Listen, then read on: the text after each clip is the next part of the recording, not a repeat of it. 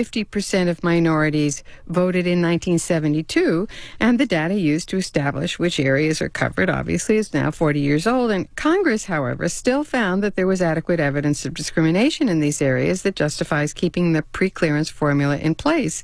And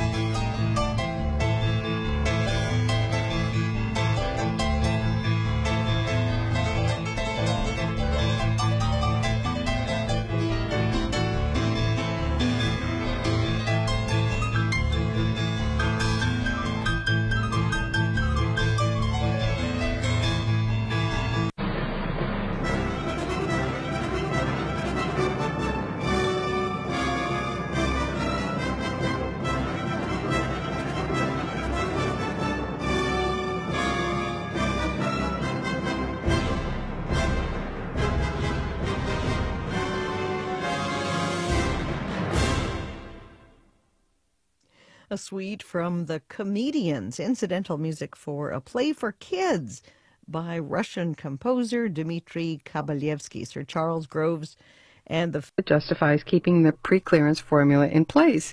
And I have to point out that the vote in Congress was nearly unanimous. Now, 4 years ago, there was a constitutional test of that extension.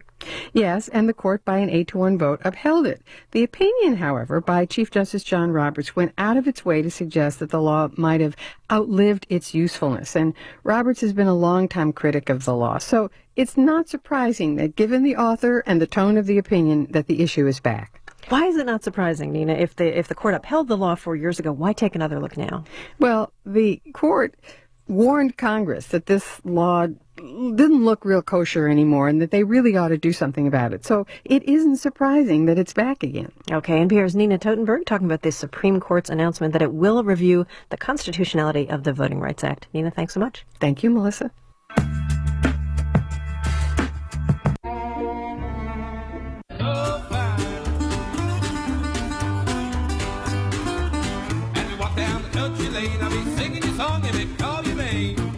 Is very, very unique. They describe the history with so many detailed pictures. So I think this is interesting because it's art plus politics. Many